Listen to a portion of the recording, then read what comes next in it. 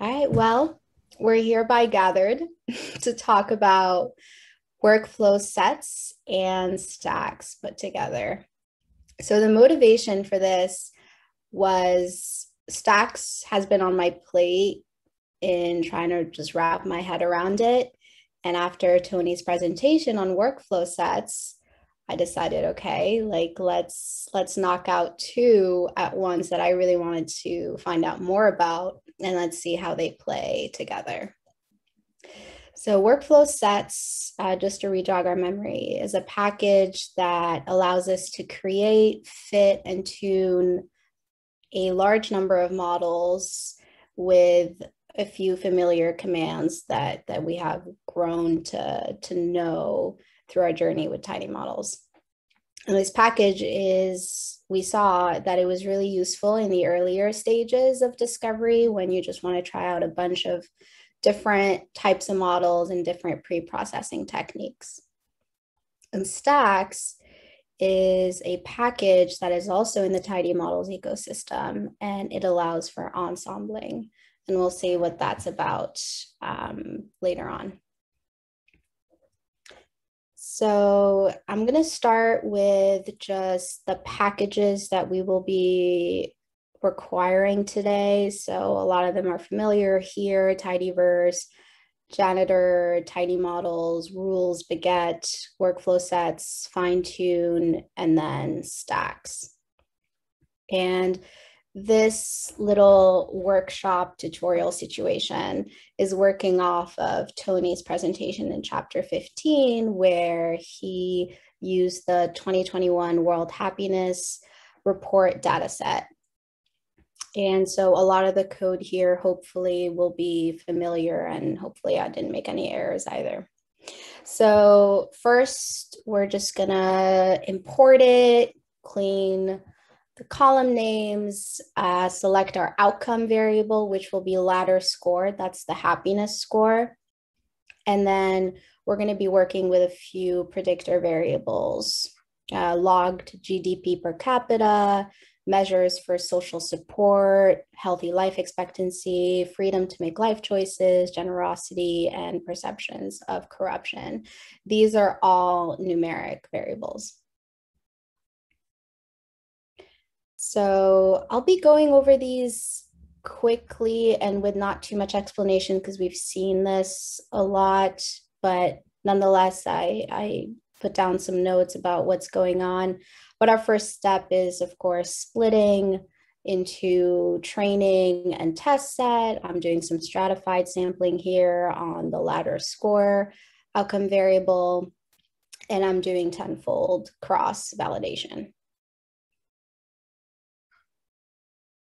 Next, we specify our recipes.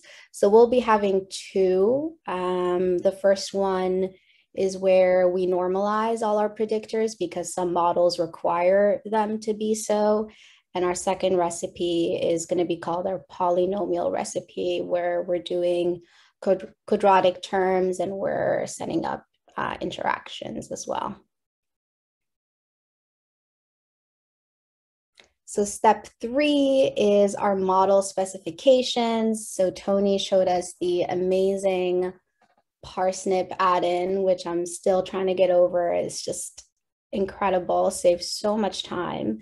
And it's awesome because it also tags the tuning parameters for you and specifies them. So that's a big time saver as well, because there's no way I could remember any of these.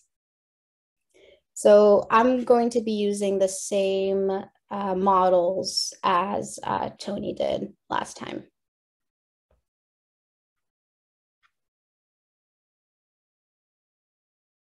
So step 5 is creating our workflow sets. So we're actually going to start with 3 and then combining them. So the first one is for the models using recipe norm. So that was that normalized recipe.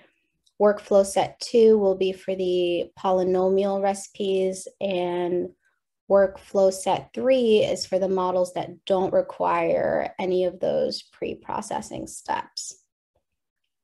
So for the first one, for models requiring normalization, It's our SVM models and our K nearest neighbor model. For the polynomials, we have linear regression and also K nearest neighbors. Is that right?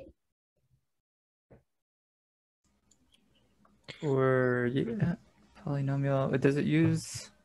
Although I was like following along with last week's as well.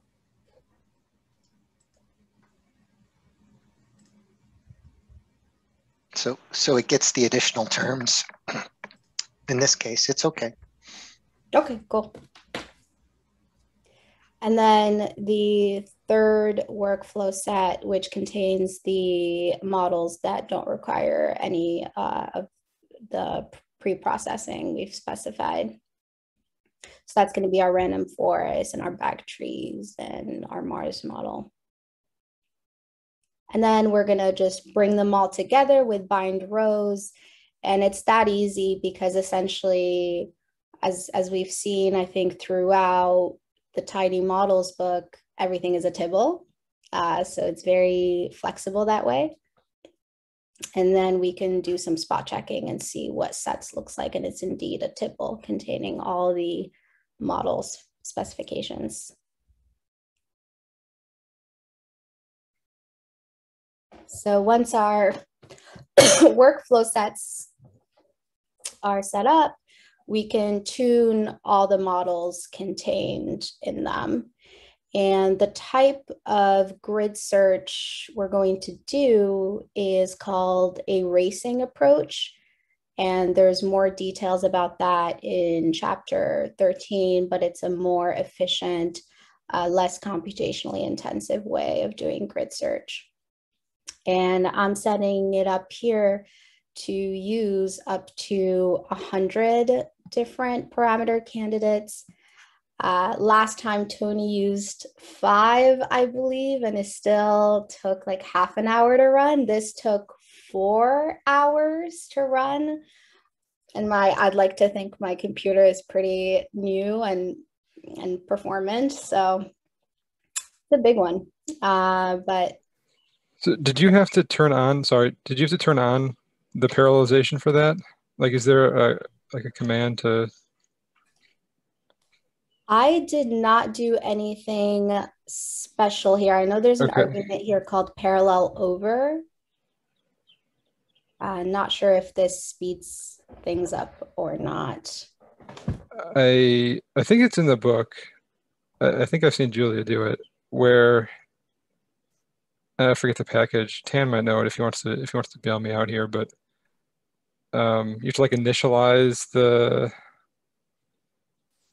different cores. I mean, maybe that for each. Thank you, Tan. Future something. We're getting closer. Yeah, I guess I'm not sure if you have to do that for the parallel argument to work or not. It's something I've been meaning to ask. Oh, interesting. I can try running it when I specify like either what people said in the chat, like the parallel package or the future one, and see if that speeds things up or not.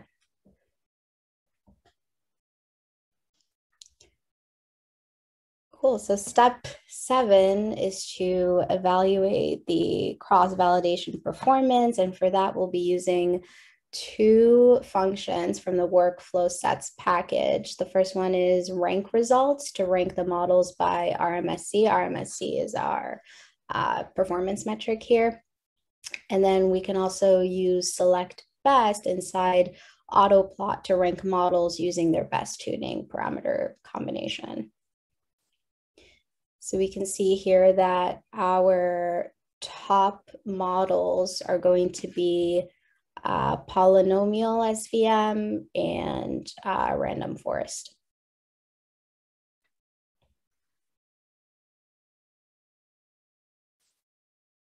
I think last time, Tony, when you did it, the back trees in random forest were one of the worst ones. And it was because you had used like grid equals 5. Right. And so I think, yeah, we're seeing the advantage of going high on these. Changes things a little bit.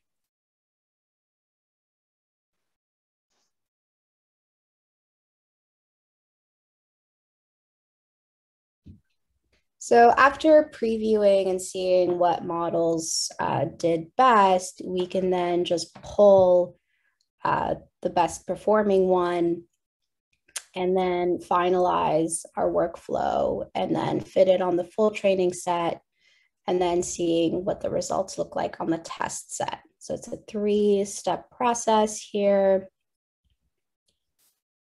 And then as expected, our best model is the polynomial SVM.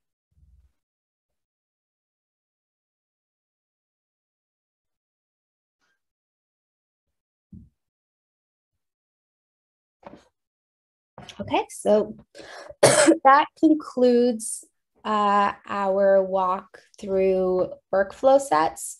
So we'll be sort of switching gears to stacks, but not really, because we'll see that it's perfectly integrated into this process, as expected, because it's a tiny models package. But recap on stacks. So stacks is a package for ensembling. Ensembling is a process that involves combining the output of many candidate models to generate a new model, which often has superior predictive performance. The combining of the candidate models involves fitting a regularized linear model to the predictions of the candidate models. You can use other techniques, but that's the one that is currently in stacks. It uses this regularized linear model. And essentially what's happening is the outputs of the candidate models are used themselves as predictors for the true outcome variable. And so a new model gets generated and new predictions then get generated, and that's your ensemble predictions. Each candidate ends up with a beta coefficient, which is called a stacking coefficient here. And the higher the stacking coefficient, the more influential that candidate prediction will be in the ensemble's predictions. And if the stacking coefficient is 0, then that model is not retained. It will not go on to influence the ensemble's predictions at all. So there's this nice example infographic on just the steps involved with stacks. So first you start with defining your candidate models, you collect them, you initialize what's called the data stack. So that has like the candidates binded to the true outcome. You fit this regularized linear model on it. You end up with models having stacking coefficients of 0, which will once again not be retained. The ones with non-zero coefficients will be retained. And once again, the higher the value, the more influential it will be. And you can, when you go through the implementation, you can see exactly which ones had the highest stacking coefficients.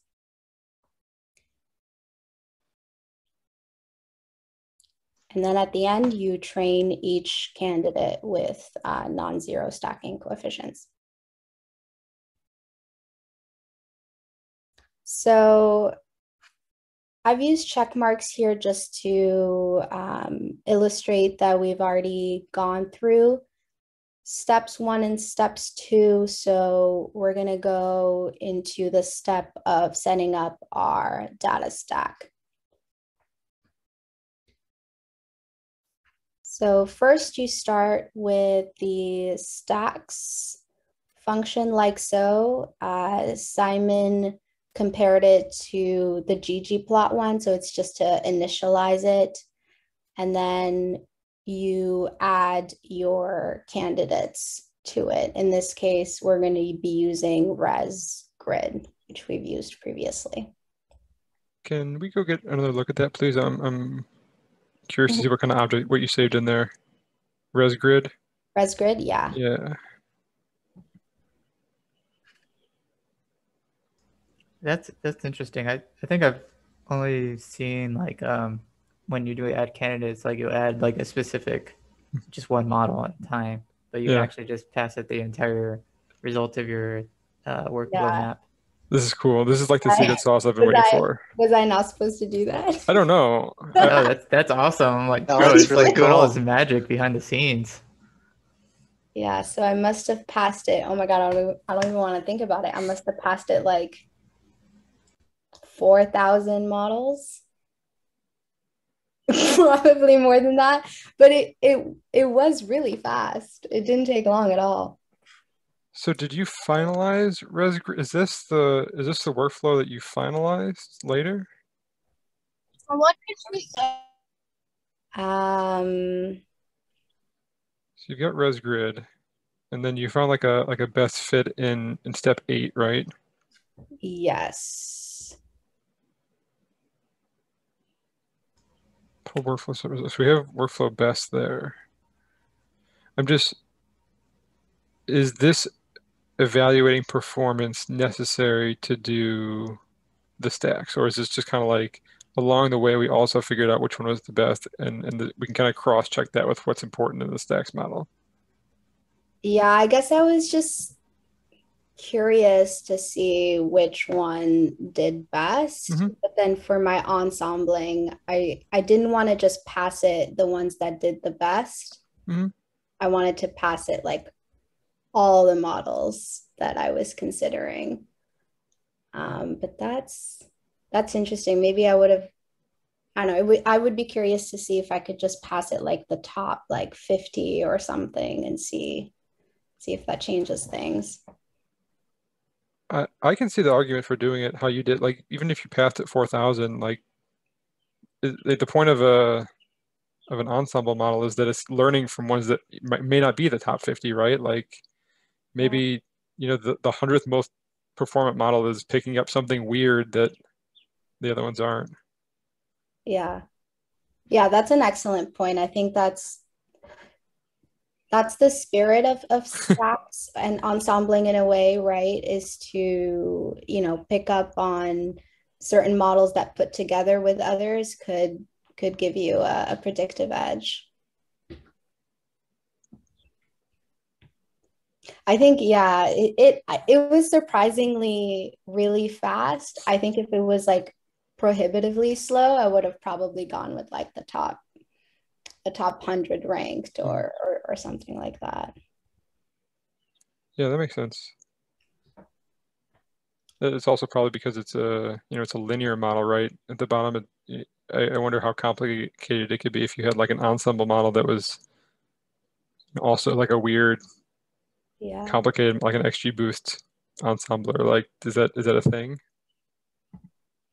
Yeah, so they did mention in the Stacks documentation that the one currently in Stacks is this regularized linear model, but that there's other ones like H2O, which I'm not sure what it uses, and then Super Learner. Yeah, those might get intense. Yeah, I was gonna ask if this is like Stacks itself. Can we call that a super learner, or is like, I mean, I don't know enough about the terminology super learner. I guess in my head it's just anything that's ensemble's other models, but maybe it's more specific than that. Yeah, I think for Stacks I saw the word meta learner. So I don't know if meta learner is the same thing as like super learner, which apparently is like its own thing here. So here's, and tell me before if we get fully off the rails. Really, you could have, I don't know if this is a super learner that would tune the parameters, right? Because what we did was pass it a whole bunch of different tuning parameters and say, okay, here's a bunch of hyperparameters. We don't know which one's the best, but you can use any one you want. Could a super learner I don't know if I'm making sense. To, you know, have its own tune grid.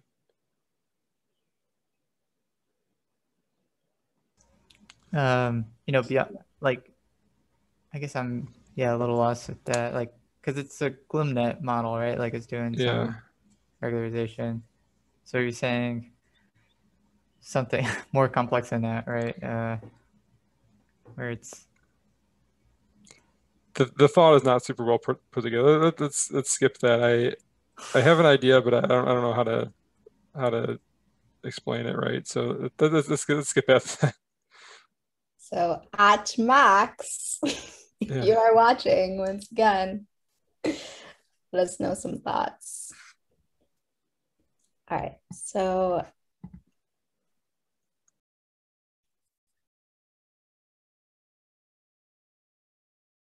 I've passed it essentially literally all of the models. Took maybe a minute or two. Then the next step is to combine the predictions of the data stack with blend predictions. And then we're going to fit the candidates with the non-zero stacking coefficients on the full training set using fit members.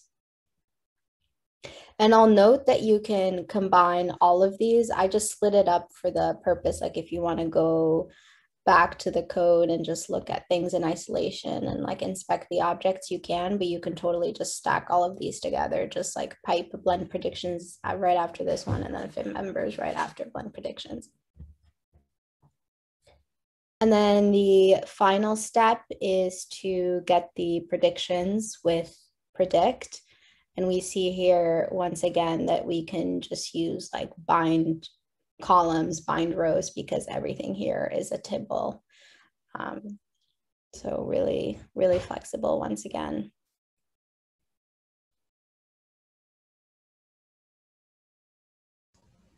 I wonder if it's smart enough to work with Broom augment there. So if like you wanted, I don't know, the rest of the data added back to it. Oh yeah, that'd be cool to try. And so here is our big reveal. You know, was it worth it going through ensembling? And the answer is yes, because the RMSC is 0.481, and that's the best performing one yet. So maybe that could be your secret weapon, Tony, is using ensembling in the next sliced competition and see if you can eke out a tiny bit of predictive power. Yeah, honestly, that's my thought, right? The ensembling really, you just needed like, it helps with that little edge right at the end. Like if everyone's using the same type of model, you know, ensembling is going to give you a little bit of a boost there. Okay, this thought's a little bit more put together. How does the ensemble model work with kind of the test train splits that we had before? If it's taking a workflow grid, you know, is it working within each of those grids to just train? Like, is it just checking on the testing data, or, you know, could we overfit based on, you know, here's a bunch of models that were trained on the whole data set, and then taking those outputs and using all of the data without any holdout?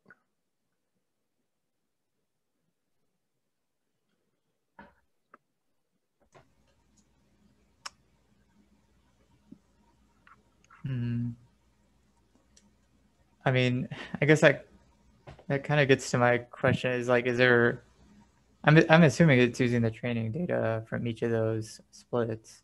So does this like make ensembling like inherently more likely to be overfit? I'm not sure the answer to that.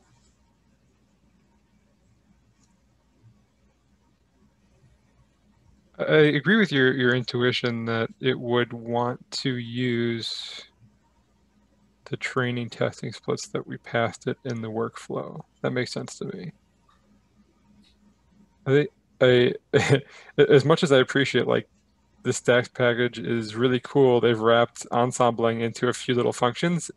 It definitely takes out some of the like the nitty-gritty work that you really know exactly what's going into it. I mean, obviously we can go out and look at the functions and see what's in there. You know, that's definitely on the user to do. Yes, it's a good question. Yeah, I mean, I can see that. It feels a little less like granular than something like, I don't know, recipes, where you're like really constructing it from scratch. Mm-hmm. But, you know, I don't know, that's almost like part of the nature of ensembling. Yeah.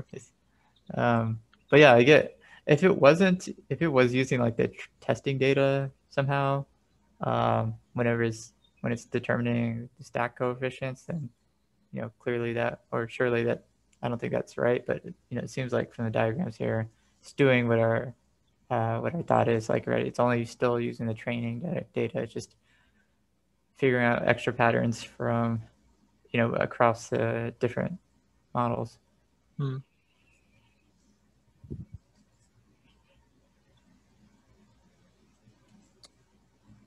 What was the next? Can you scroll down a little bit, please? The next function. So we have stacks, blend predictions, fit members. So I guess that would make sense if like blend predictions used training data and then fit members took the coefficients from the training data and then fitted on the whole data. It took like it should it take like the weightings of the models and then like actually fits the coefficients of the models on the testing data with fit members. Yeah, that would make sense to me. Yeah. That's kind of how it works in tidy models, right? We run it through the tune grid, pick your best model, and then you have to fit it again. Mm-hmm. Right. Yeah, I think that's how it's working. It's just different function names here. How big was this data? Like, I know you picked out about 7 or 8 columns. Do you remember how many rows? It was small. I think maybe 1,200. Okay. My problem with stacks in the past is that it starts to take a long time, and like you said, this 1,200 rows took 4 hours. Yeah. So it's even less than that. It's actually like 149 rows. So very small. Whoa. Oh no. So I'm a little worried about stacked. I'm really worried about sliced. But that's why I'm a little unsure about using it for sliced because of that. I think, well, my thought is if I'm going to use it, I would use it for like random forest, KNN, and linear regression, because those are like 3 pretty distinct models and how they work, but they're also like, you don't have to tune a lot for them. And so you get the most out of stacks by taking like 3 pretty distinct kind of frameworks. So that's honestly my plan there. Don't tell people, but we'll have to sorry. I think I got confused there. So stacks was really fast. It was this step. Oh, the workflow map, right, was slow. This was slow. This is the part that took 4 hours. Yeah, because you had 10-fold cross-validation for every single line in the workflow map, right? Mm-hmm. Yeah. So 100 times 10 times every one of the models in the workflow map in sets. Yeah. But then again, having a parallel backend might have helped. Yeah. I also don't think you would like normally test. I think there's like probably 10 different model frameworks here. I don't think you would normally have that many. I think this is mostly for example. Yeah, exactly. Yeah, Tony, you said so yourself last time. This is for like offline exploratory work. Right. You want to model hack, figure out which model works best for you. I guess knowing what you know now, are there certain models you like better? I guess, given the way this worked out. I think SVM showed up as pretty strong with this. And that was surprising to me. I didn't expect it to do so well. I mean, I've seen before that like SVM could be like really good if you give it a if you try a bunch of different parameters, but most of the time it's going to suck. It's just really hard to like actually get the right parameters. But I don't know if that's completely right. And I'm also surprised that it was actually good in this case. I see in the rank results, the random forest is right there next to it on the first pass. Mm-hmm. Where is XG Boost? Did I do XG Boost? Is that called the bag tree, maybe? GB, I thought I saw GB in there. Yeah, there's GB. You know, like 200 trees might be like probably too much for something with 149 rows.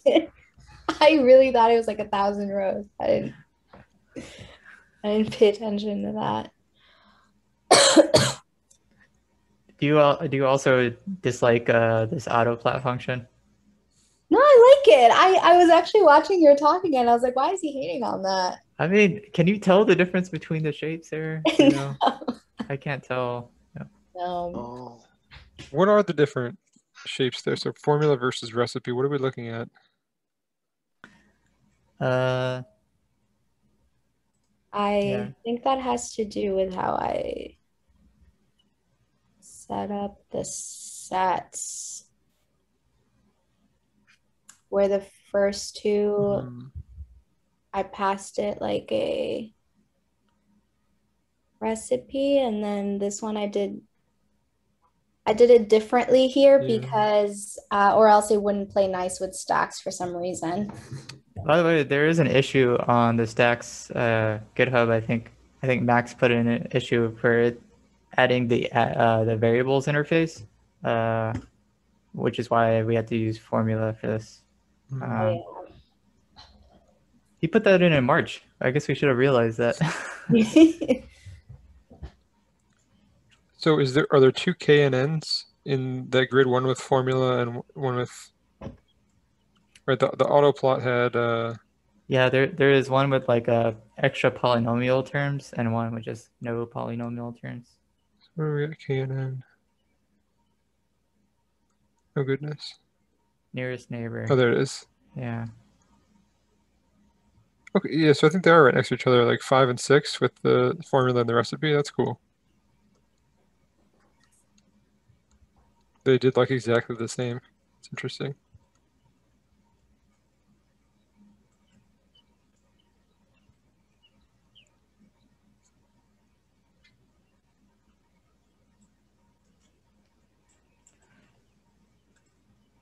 So Tony, say it again. What would you do in Slice? Like, how would you use workflow sets? Would you just like restrict the number of models? Yeah, I would. I think here you're doing 10 different model frameworks.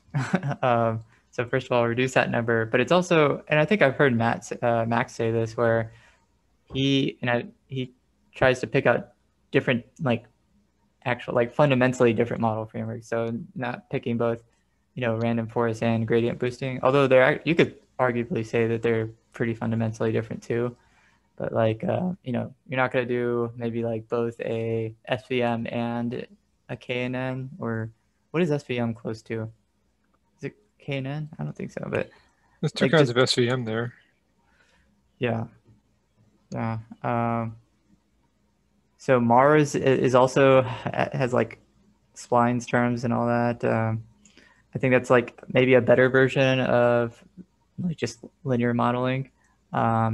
But for me, like, I just wanted different model frameworks, but also like stuff that don't have like a lot of thing like parameters to tune, right? So with regression, you don't even have hyperparameters to tune unless you're doing GlimNet and you have the mixture and penalty to tune. With KNN, it's either the number of neighbors, and I think there's another thing. Like the distance function you want to use. Distance function, right? And the min n, like how many neighbors. No, wait, well, okay, that was the first thing I said.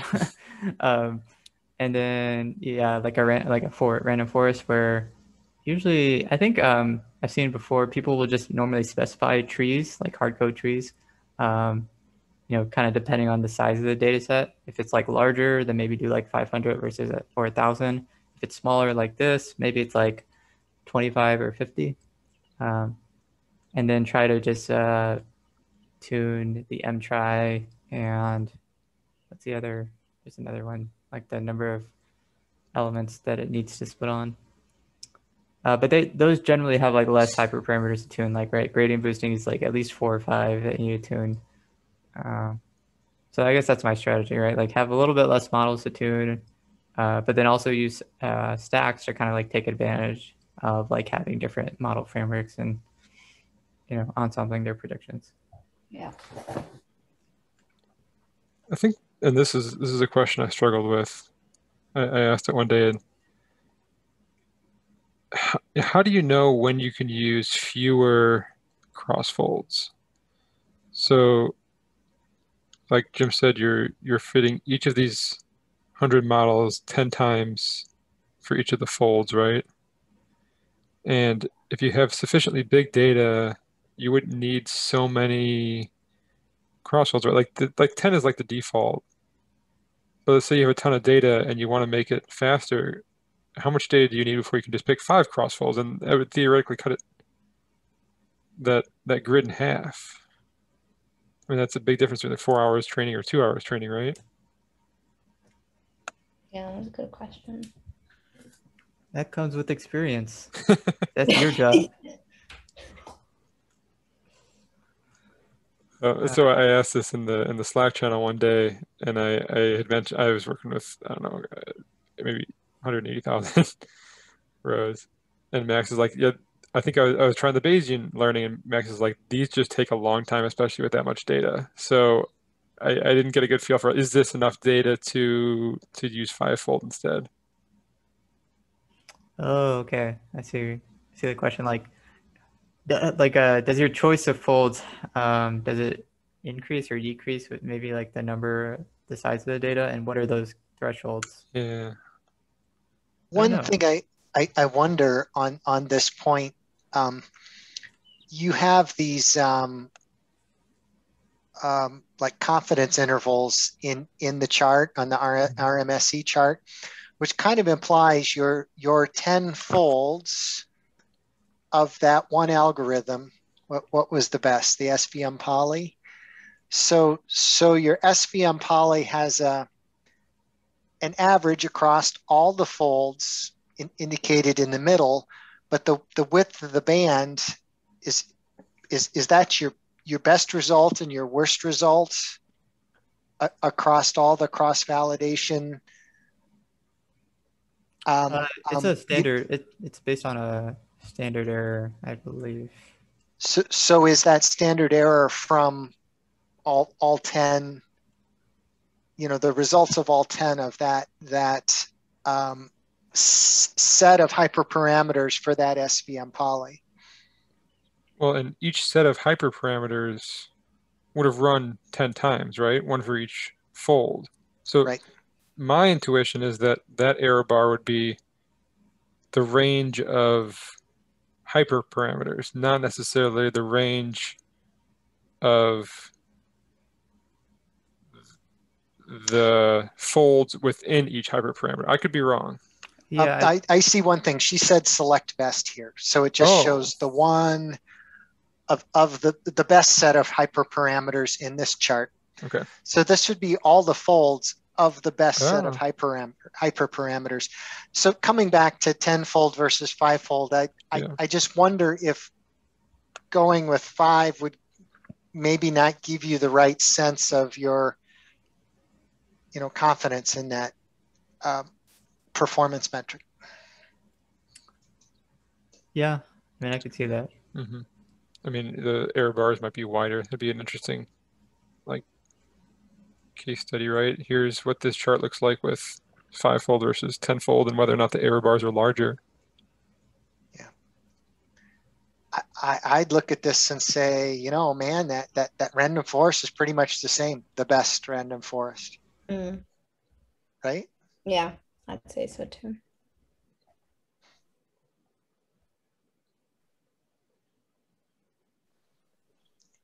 Anyway, I was glad to see you did the ANOVA, which is different than. Can you imagine if I hadn't take like a day to run? Regular grid. So you probably saved some time. Oh yeah. Yeah, I think the book had said that it like without ANOVA, it would take just 4 times as long to run. Just insane. So is there any downside to doing ANOVA? Like, should we be doing that every time?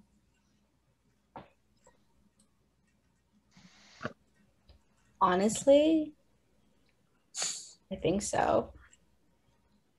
I mean, I guess it's possible that you miss out on some, like, it stops early and doesn't actually find the most optimal set of hyperparameters. So I guess that's the risk. But at some point you're like talking about like hundredths of a digit with RMSE. So it just depends, maybe. I think that's the trade-off I'm giving up. I tried the Bayesian methods, which are really cool, but they took too long, and I actually stopped working on the model because, like, this is frustrating. Like, it's not that hundredths of a digit, like you said, is not worth giving up on a model when you could use this racing thing again and actually get it done.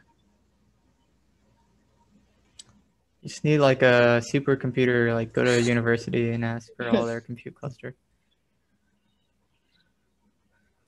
Then I'll never learn how I'm supposed to do it. I'll just keep hiding behind these awesome functions. They're doing the most impactful research, right? Yeah. Universities. I don't know. Just.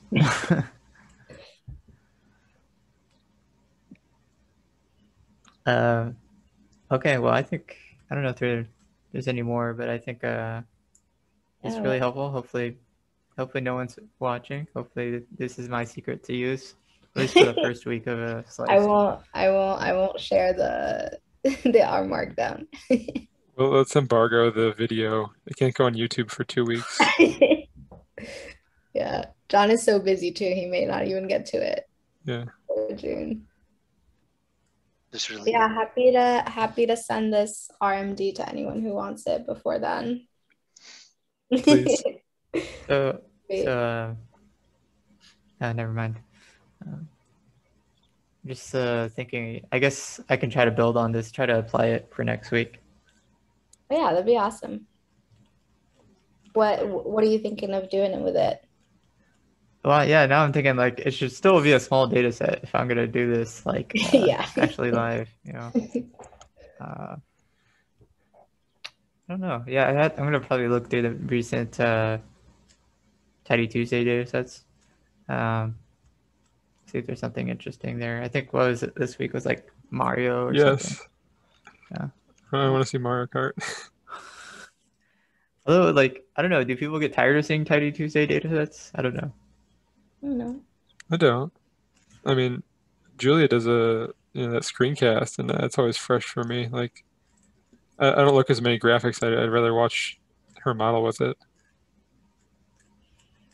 Okay. Yeah, I'll just try to find something small. I think that's a priority to me.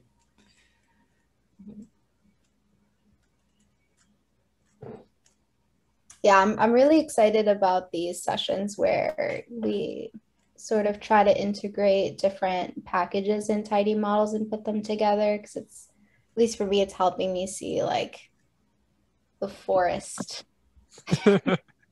from like the branches, which that's valuable too.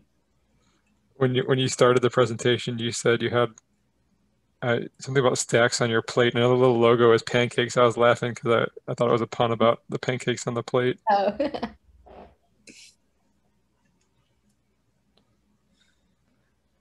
Well, all right. So we shall adjourn. Have a good night, guys. Thanks, Asmae. Yeah. Yeah. Thank you, Asmae. Bye.